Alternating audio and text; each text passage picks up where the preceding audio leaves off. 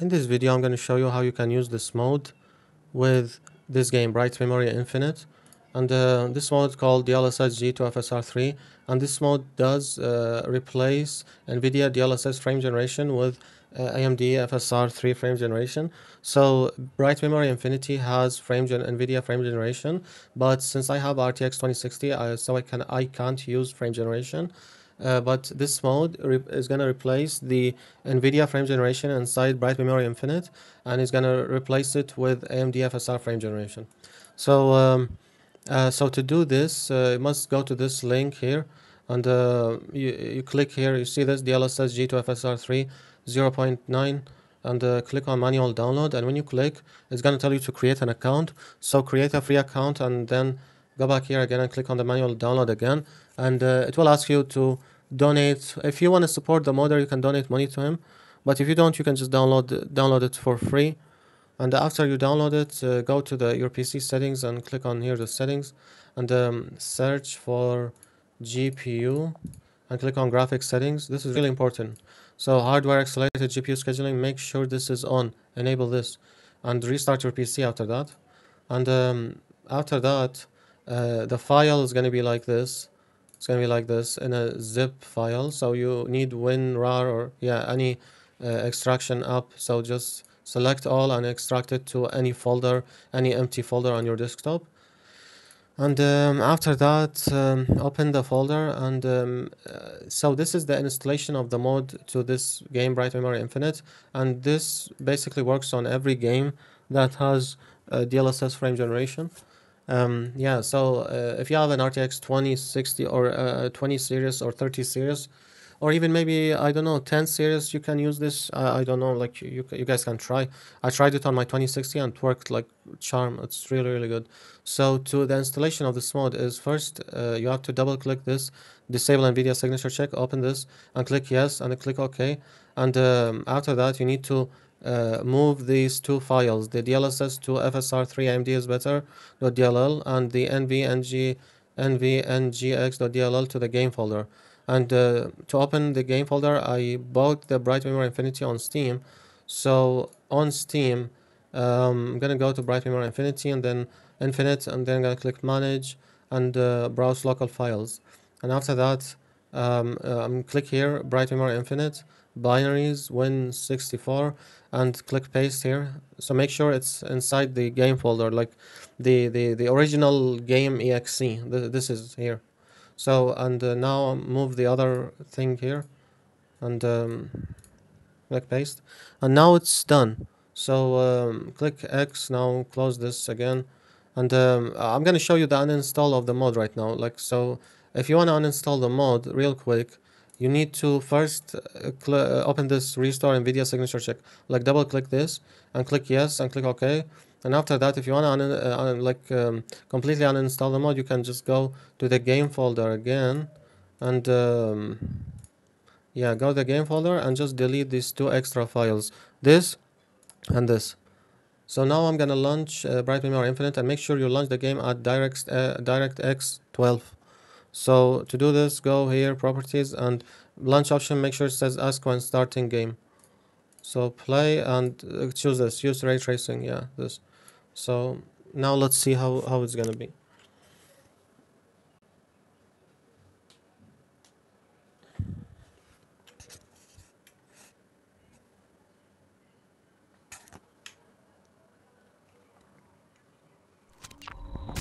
So I have GeForce Experience FPS overlay, but you guys cannot see it because I'm recording.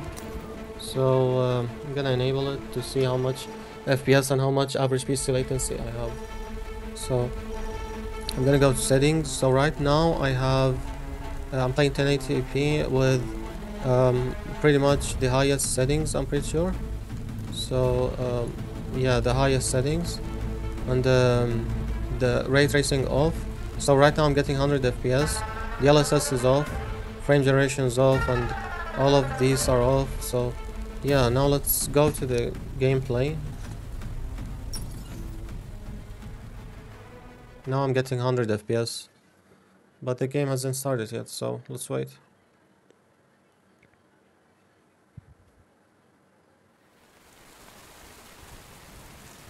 So now I'm getting 120 FPS right here, and my average PC latency is 17, 18.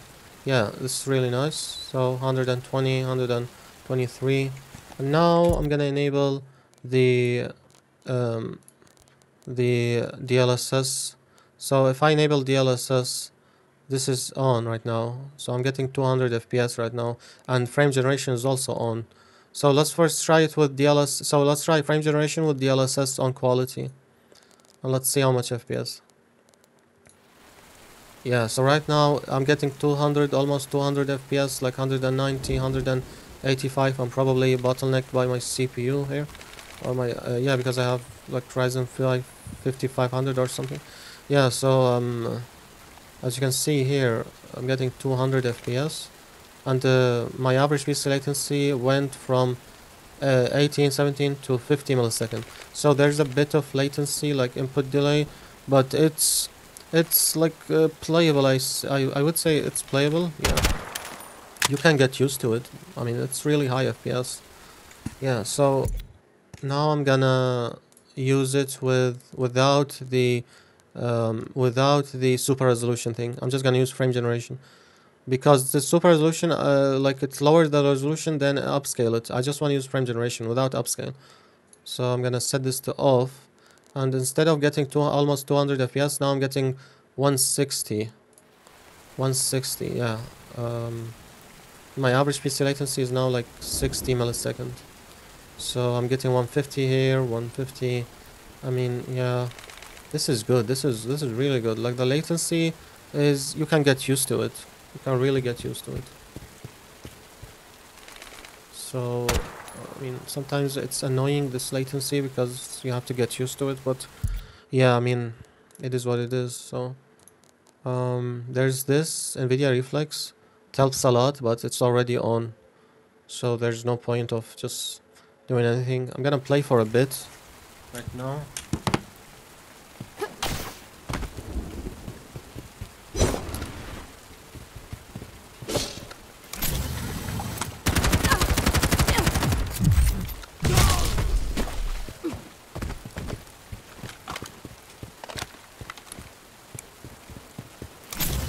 Shelia, there are several enemy ships closing in. What can I do?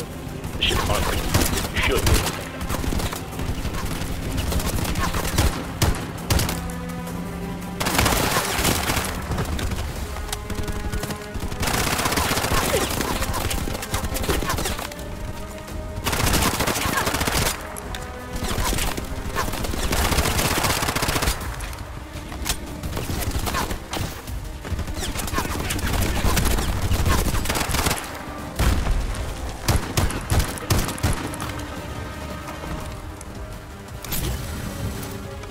Two more demonstrated. Cross over the opposite shores.